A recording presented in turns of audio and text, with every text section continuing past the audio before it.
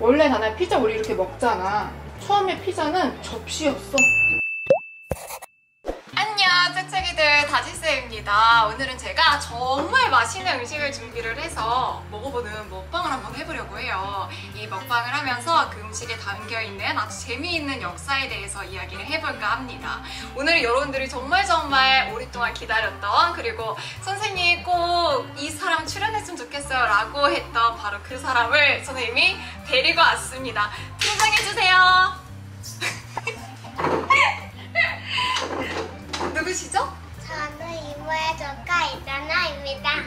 제 조카예요. 여러분, 제가 메가스터디에서 강의를 시작을 했을 때 다나가 5살이었는데 벌써 다나가 5, 6, 7, 8, 9살입니다. 9살 다나랑 같이 제가 맛있는 음식을 먹으면서 먹방을 한번 해보려고 해요.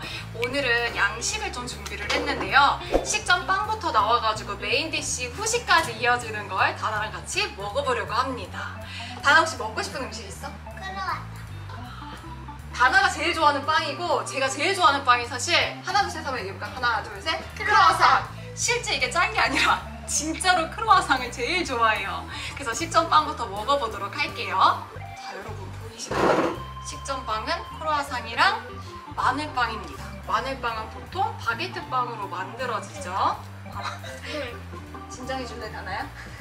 일단 크로와상에 대해서 먼저 얘기를 한번 해보면요. 크로와상은 오스만 제국이라고 하는 나라가 있었어. 근데 이 나라가 다른 나라 오스트리아를 침공을 한 거야. 근데 오스트리아에서 제빵사가 빵을 만드는 사람이 창고에 밀가루를 가지러 갔다가 오스만 제국이 어떻게 침공이 올지 얘기를 엿듣게 된 거야. 그래서 다행히 오스트리아 사람들은 오스만 제국의 침공을 막아낼 수가 있었어. 다나 이해했어? 그래가지고 이걸 막아낸 거를 기념을 해서 만들어진 게 크로와상 빵이거든. 혹시 크로와상 빵 어떻게 생겼어? 조개만. 조개 모양처럼도 생겼고, 사실 이 크로와상은 그렇게 생기진 않았지만 원래 크로와상은 약간 초승달 모양으로 생겼는데, 초승달 모양으로 생긴 이유가 이슬람교를 상징하는 것이 바로 초승달이기 때문에 그래. 초승달 모양의 나라를 우리가 씹어 먹었다, 전쟁에서 이겼다 라고 하는 의미로 이제 사용이 된 거지. 다나 이거 먹어봐. 맛있게 드세요. 이게 마늘 바게트 빵이에요.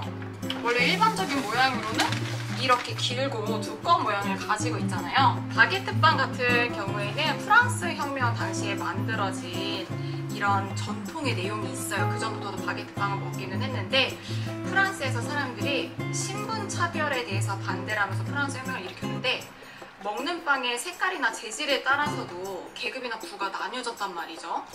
예를 들어서 밀가루로 만들어진 희고 부드러운 빵은 귀족들이 먹고, 그렇지 않은 빵, 호밀로 만든 거칠고 검은 빵은 서민들이 주로 먹어서 프랑스 혁명 이후에 신분제가 사라지고 난 다음에는 빵의 평등권을 선포를 하게 돼요. 그래서 빵도 귀족들이 먹는 빵, 서민들이 먹는 빵을 똑같게 만들기 위해서 국가에서 바게트 빵의 규격을 정합니다. 규격이 80cm에 300g으로 정해져 있었어요. 그리고 밀가루랑 호밀을 섞어 만든 빵 한 종류만 나오게 됩니다. 2014년쯤에 프랑스 파리에서 바게트 빵이 한 1유로 정도 했어요. 지금도 그 정신이 이어져 있기 때문에 바게트 빵은 지금도 65cm에 굉장히 저렴한, 우리나라보다 저렴한 가격으로 공급이 됩니다. 다나야, 이모 얘기 듣고 있어? 맛있어? 다나가 오늘 먹방을 찍는다고 스스로 식사량을 조절해서 조금 먹고 와가지고 지금 배가 되게 많이 고픈 상태예요. 이것도 먹어봐. 이것도 맛있어. 맛있어. 근데 사실 바게트 빵이 이렇게 있어도 어떻게 먹어야 될지 모르겠다. 촬영을 하려고 바게트 빵을 하는 거야. 응? 칼로리 이렇게 하는 거야? 그렇게 하는 거야. 나중에 칼로리를 해보자. 맛있겠다. 됐다. 오! 이제 콜라를 따라봅시다. 이모는 탄산이 너무 좋아. 원래 예전에 이 잘 닦아야겠다. 이 잘 닦고 있어, 다나야. 우리 짠하고 마실까? 응, 그래. 짠!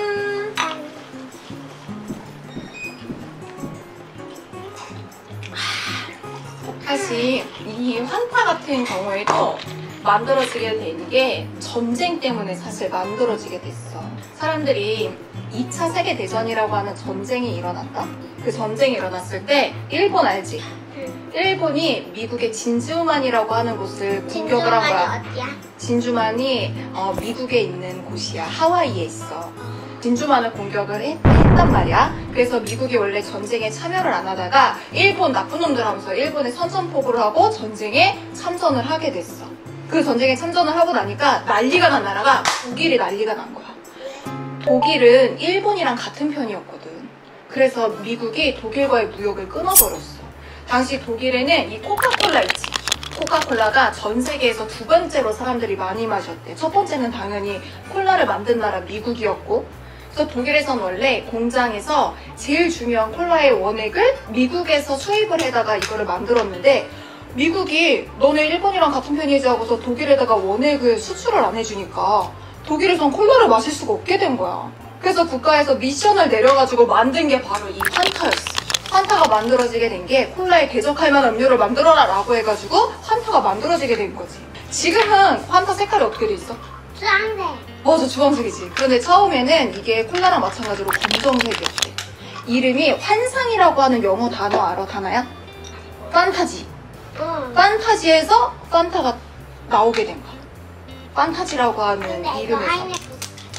파인애플 색깔로 여기 담았더니 파인애플 색깔로 바뀌었다, 그치? 응. 다시 마시자, 우리. 다나 너무 배고팠지? 응. 또 끝나고 칼싸움하자. 갈성하자, 그래. 다나는 역사 좋아해? 몰라? 역사 안 좋아해? 이모가 역사 강사인데 역사 안 좋아하면 어떡해? 몰라?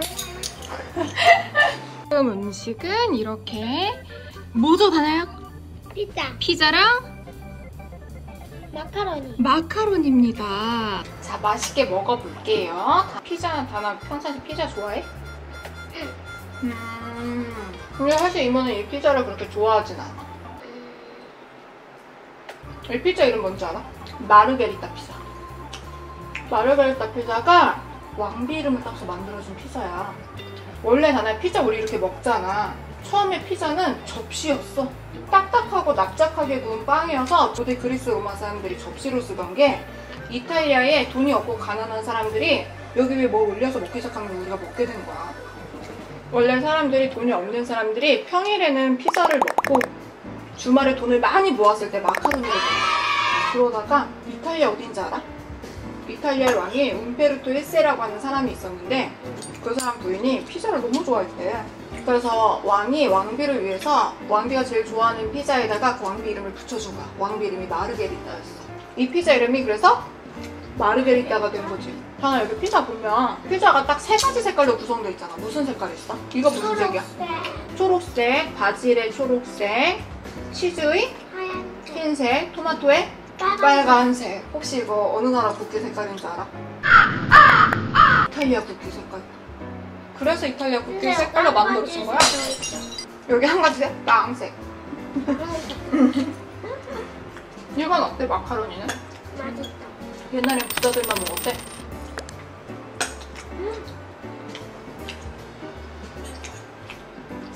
아, 나 진짜 배고팠나 보다. 정말 순수한 먹방이 되어가고 있어. 자, 이제 메인 디시 두 번째가 나왔어요. 혹시 다나 이거 무슨 음식인지 알아? 스파게티. 무슨 스파게티? 화이트 스파게티. 화이트 스파게티? 응. 얘 이름은 까르보나라야, 까르보나라. 들어본 적 있어? 까르보나라 스파게티 핵심은 이 후추야. 흰색. 이거 맵잖아. 후추가 약간 들어간 것이 얘가 핵심이야. 까르보나라 스파게티가 만들어진 데는 유래가 정말 엄청나게 다양한데 그 중에 이모가 제일 좋아하는 얘기는 뭐냐면 19세기에 이탈리아에서 민족의 통일을 너무너무 바랐던 사람들이 있어. 근데 이탈리아 사람들이 하나로 뭉치는 게 싫은 사람들이 이거에 대해서 막 핍박하고 간섭을 하니까 이 사람들이 몰래 숯을 굽는 사람들로 위장을 한 거야. 숯쟁이로. 그러니까 숯을 굽는 사람들이라고 하는 직업이 있는데 그걸로 위장을 한 거야. 이탈리아어로 숯쟁이가 까르보나리라고 부르거든. 그래서 까르보나리 스파게티가 그 사람들이 몰래 민족 통일 운동을 할 때 먹었던 음식인데 숯 굽는 사람들로 위장하니까 흰색 스파게티 위에 숯이 떨어지는 거야. 그걸 표현한 게 이 후추였다는 거지. 그래서 이탈리아에서는 사실 스파게티가 우리나라는 되게 약간 비싼 음식점에 가서 먹을 때 나오지만 이탈리아에서는 라면처럼 사람들이 되게 쉽게 먹는 그런 음식이래. 같이 먹어볼까? 이모가 덜어줄게. 자, 베이컨이랑 버섯이랑 해서 우리 열심히 먹어봅시다. 다나야, 배 엄청 부르지 않아 이제? 나 배불러. 그냥 먹고 싶은 만큼만 먹어. 이만큼만 먹어. 아, 이만큼만 먹을래? 그래. 응. 이모는 그거보단 더 먹을 수 있어. 이모가 제일 좋아했던 스파게티거든. 이거를 찍으면서 먹다 보니까 보시는 분들은 모르겠지만 2시간 동안 먹고 있어요. 음식을 준비해서 먹고 하니까 저는 엄청난 대식가임에도 불구하고 쉬었다 먹었다 하니까 배가 금방 부르네요. 금방은 아니죠. 많이 먹었으니까. 응? 어때? 이상해. 아, 이상해. 맛이 없어? 안 익은 밀가루를 씹는 느낌. 아니.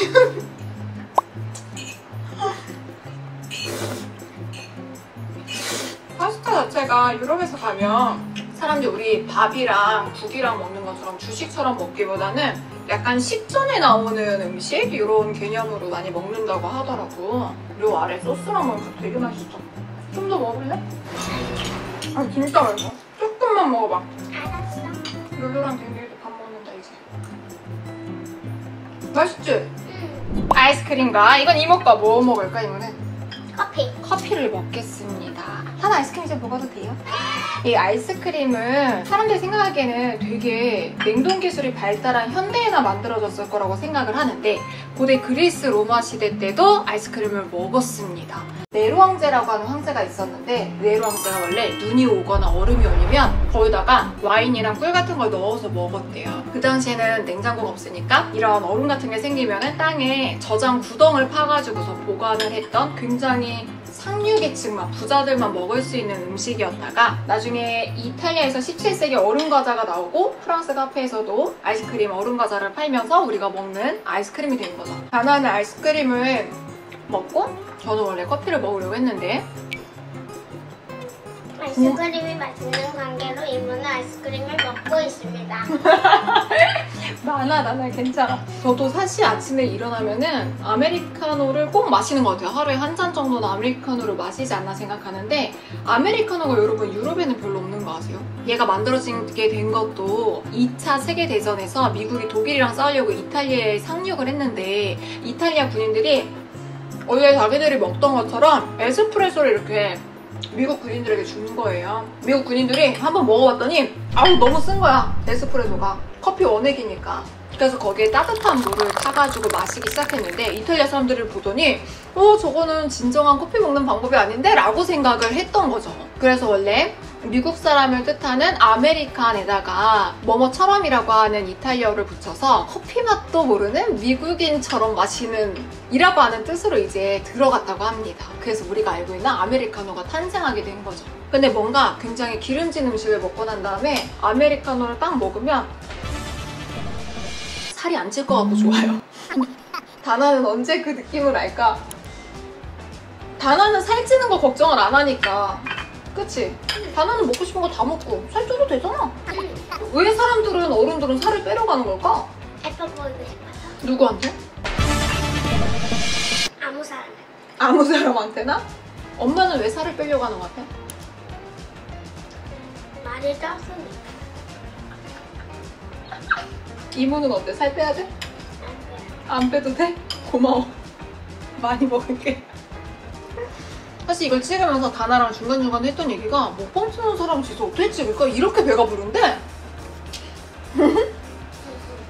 다음 퀴즈. 프랑스 혁명 시기에 모든 사람들이 먹는 빵은 평등해야 된다라고 하면서 크기와 이런 규격들을 정해가지고 빵이 나오게 됐는데 해당빵은 뭐였지? 마늘빵. 마늘빵 뭐로 만들었지 아까? 하얀 밀가루랑 검정 밀가루 빳빳한 빵. 얘 이름 뭐야? 칼싸움빵. 칼싸움빵인데 이름이 뭐야? 마늘빵. 바게트 빵이었죠. 여러분 뭐 다소리가 오답이 나올 수 있어요. 그러면 커피 맛도 모르는 미국인들처럼 마시는 커피라는 뜻에서 아메리카노. 근데 너무 생각보다 단어가 잘 이해하고 있지 않나요? 그러면 콜라를 너무 좋아했던 독일인이 전쟁 때문에 콜라를 못 마시니까 판타. 만들었던 거는 판타. 원래는 접시로 쓰였던 음식은 피자. 여러분 생각보다 너무 잘해서 제가 뿌듯한 마음으로 오늘의 먹방을 끝내보려고 합니다. 여러분들도 이렇게 잘 몰랐었던 사소하지만 우리 주변에 있는 역사에 대해서 조금이라도 지식을 얻어갈 수 있는 시간이었으면 좋겠어요. 오늘 먹방은 여기서 마치고 다나 마지막으로 하고 싶은 말 있나요? 먹방은 다시 찍고 싶지 않아. 여러분들도 좋은 하루 되시고요. 영상 재밌게 보셨다면 구독, 좋아요 눌러주세요. 다나 같이 해볼까? 영상 재밌게 보셨다면 다나가 구독, 이모 좋아요 할게. 여러분들도 좋은 하루 되셨으면 좋겠고요. 영상이 재미있으셨다면 구독! 좋아요 눌러주세요. 안녕! 이걸로 그냥 야. 아니 이게 재밌냐고. 재밌어. 이게 재밌냐고. 이게 뭐가 재밌냐고. 재밌다고.